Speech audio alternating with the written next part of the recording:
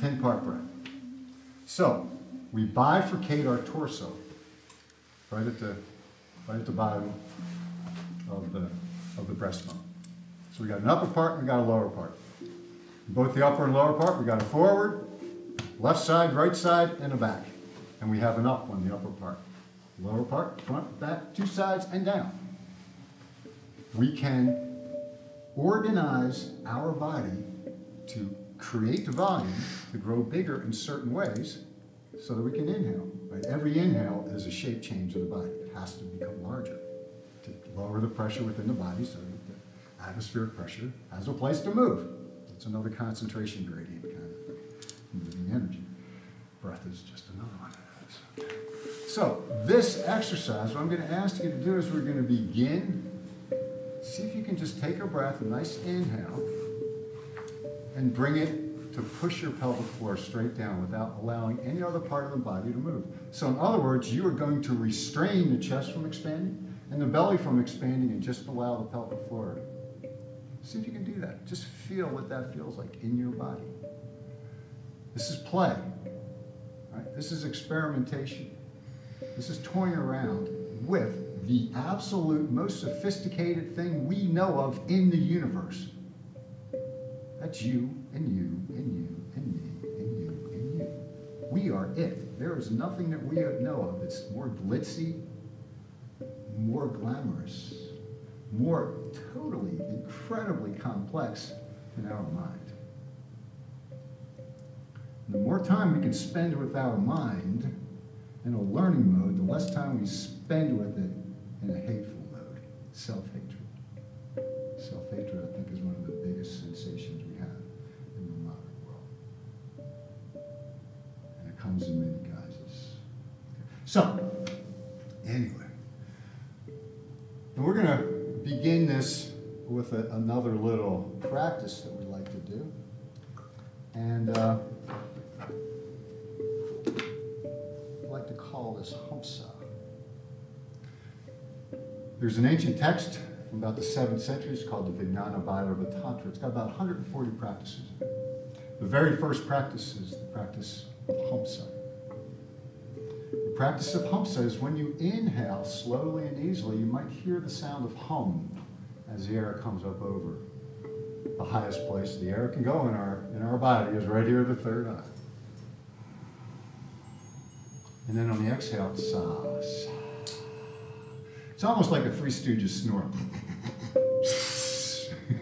It's a lot like the Three Stooges snore, but it's a very subtle sound. And it's the sound of us.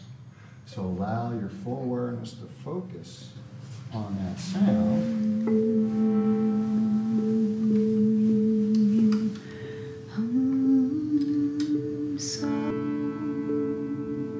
And we're going to do 4-count breathing. So try to do a couple breaths deep in your pelvis, and it'll go like this. Hum, sa, 2, 3, 4. Hum, inhale. Sa. Hum, sa. Hum.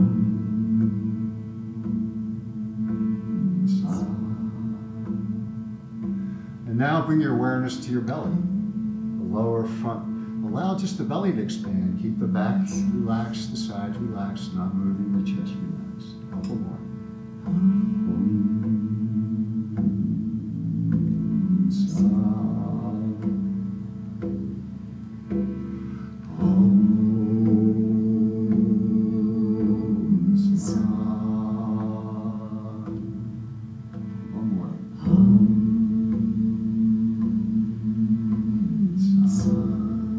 Now the right side.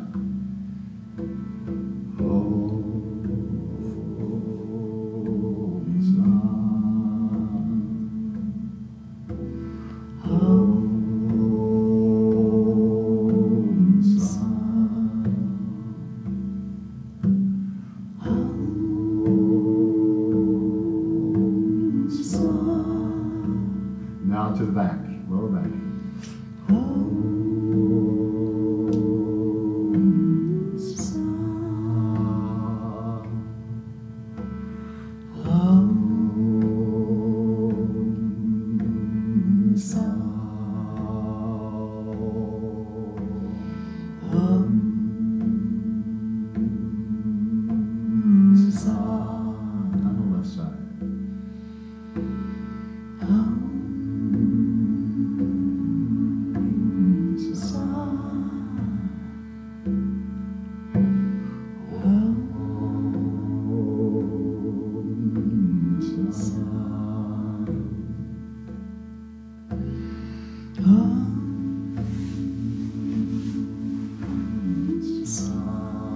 to your chest. Breathe into the front of your chest.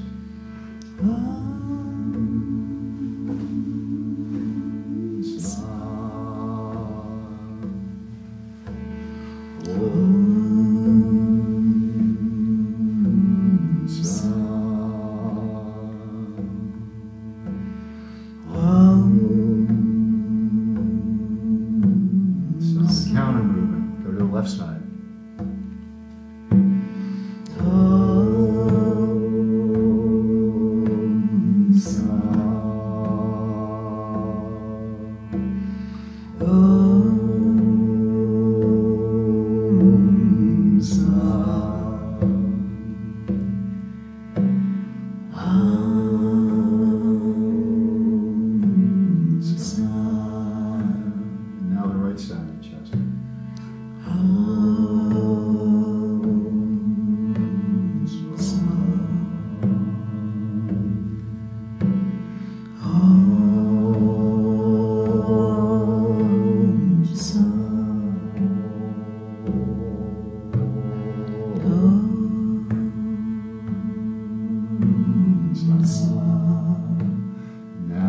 Side of the chest.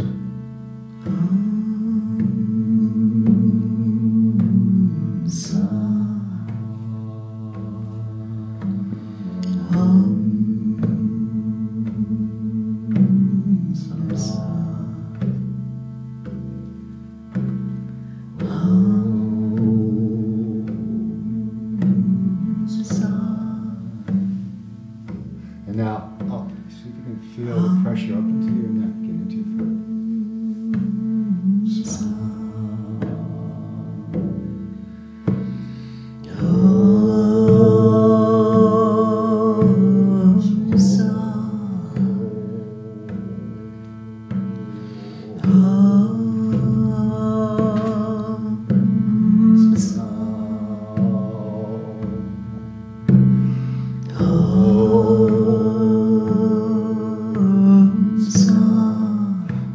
Take one breath and circle around the lower belly and then out through the pelvic floor. Imagine you're exhaling out through the pelvic floor. Of course it's going out.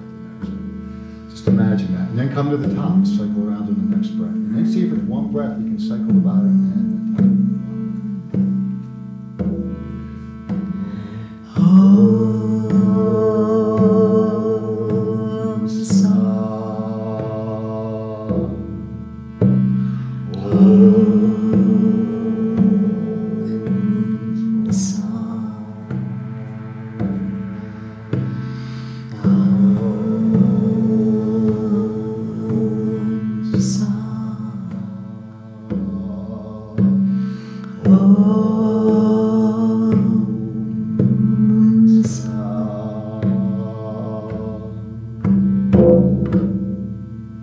Now just let your breath return to normal. Just, unless you want to continue with that 10-part breath. I would ask you to return to this 10-part breath occasionally throughout the practice, and indeed throughout your life.